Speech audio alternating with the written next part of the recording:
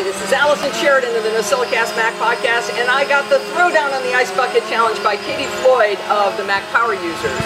Now, a lot of people are saying that this whole Ice Bucket Challenge thing is silly because it's just dumping water on your head, but I watched an Ice Bucket Challenge video by a guy whose entire family's been riddled with ALS, and he has just now been diagnosed himself. He's only 26 years old, he is terrified, and he really needs a cure to come through. There's a link below this video right here that should show you that same video if you want to be inspired.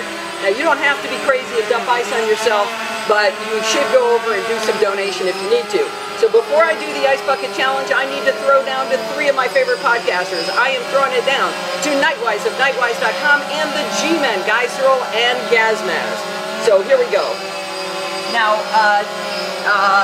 Jonathan Haas said make sure you use ice, so this is proving that I am using ice in my Ice Bucket Challenge. Let me swirl it around to make sure it does get cold, because somebody will say, oh, it wasn't cold enough, Allison, you didn't swirl it around. So, okay, that's getting really cold. Are we ready? Here we go.